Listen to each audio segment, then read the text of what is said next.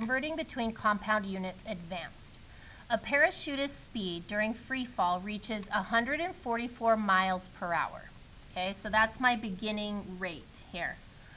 And my first question is, what is this speed in feet per second?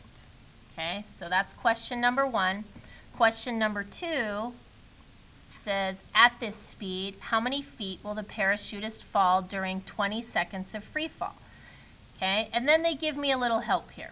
Okay, some information I'm going to need. In your computations, use the fact that 1 mile is equal to 5,280 feet. Do not round your answers. So my beginning rate is 144 miles per 1 hour, or 144 miles every 1 hour. And I'm going to write this as a ratio.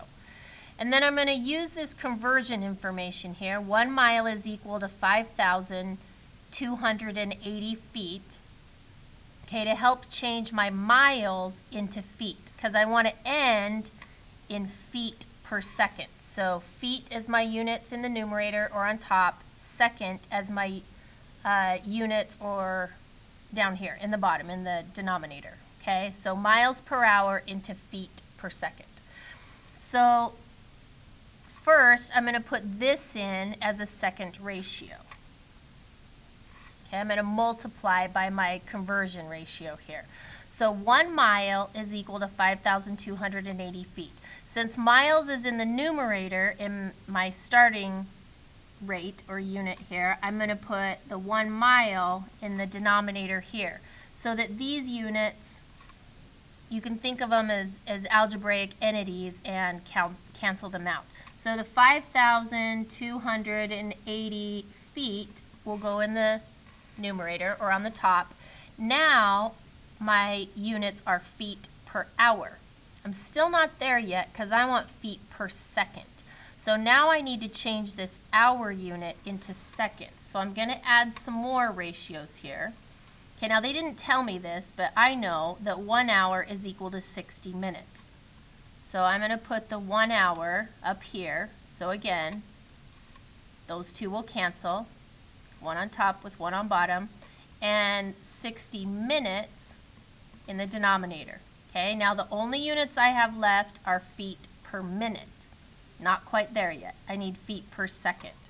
So I'm going to put in one more ratio, okay, changing minutes to seconds. Well, I know that 1 minute is equal to 60 seconds. And I'm putting the 1 minute on top so that it'll eliminate or cancel with that one, leaving seconds. Now I have feet as my only unit left in the numerator and seconds as my only unit left in the denominator, feet per second. So now I just need to do the calculations. So I need 144 times 5,280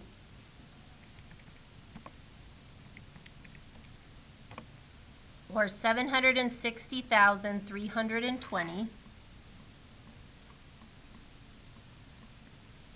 in my numerator.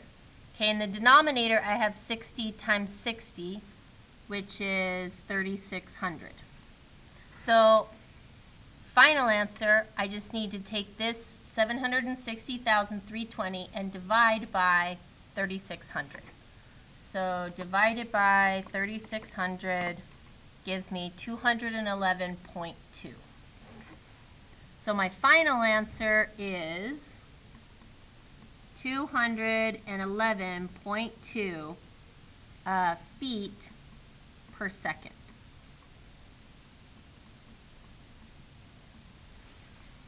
Okay, that's my first answer to the first question. Now I'm going to use this rate to figure out the second one. At this speed, how many feet will the parachutist fall during 20 seconds of free fall? Well, I'm already in feet per second, right? How many feet will they fall in 20 seconds? So this is my correct rate here. So 211.2 feet every second times 20 seconds of free fall. And I'll just put that over 1 to keep my numerators and denominators lined up. So the seconds cancel out, and I'm left with just feet, which is the answer to the question, how many feet? So I'm going to do 211.2 times 20 in the numerator. So take my previous answer times 20, gives me 4,224 feet. And I just have 1 times 1 in the denominator. All my units canceled out in the denominator, so I can just leave that off. And answer to my second question is 4,224 feet.